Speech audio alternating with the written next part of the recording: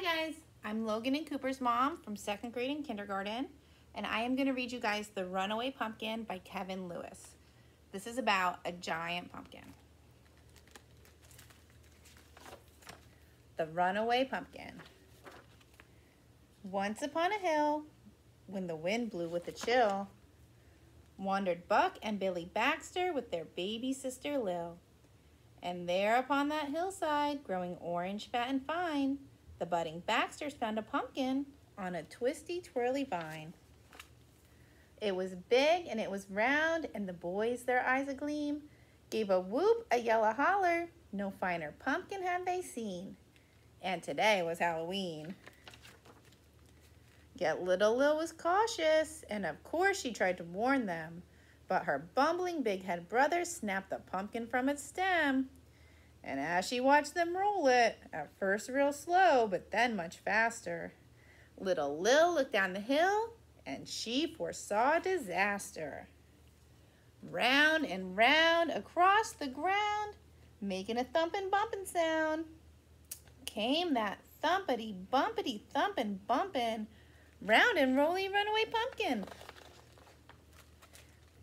A short way down the hillside, that zooming pumpkin caught the eye of mucking Mama Baxter, who thought of Granny's pumpkin pie.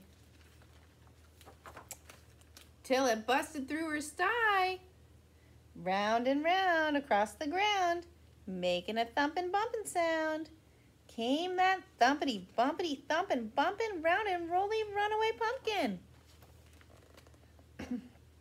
A bit farther down the hillside, just beyond the chicken coop, Grandpa Baxter saw that pumpkin and thought of Granny's pumpkin soup.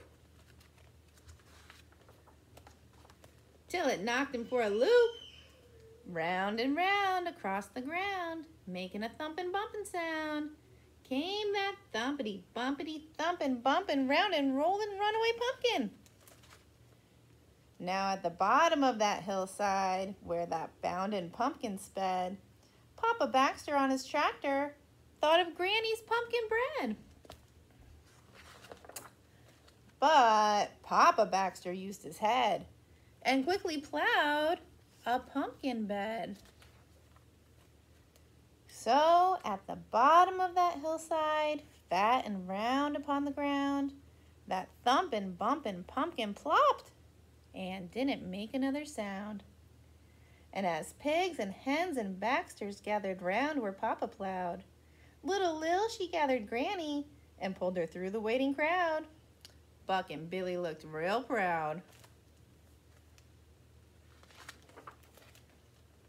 Then thumpity bumpity thumpin' bumpin' straight to the kitchen with that pumpkin. And soon after came the smell of dear old Granny cooking something.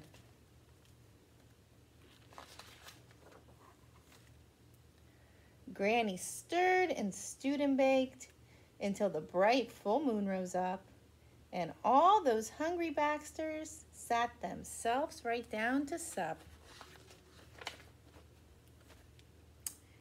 And at the center of the table, among the soup and bread and pies, sat a grinning jack-o'-lantern with a twinkle in its eye.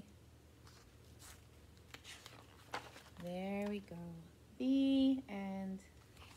All right, happy Halloween. Hi, Logan. Hi, Cooper.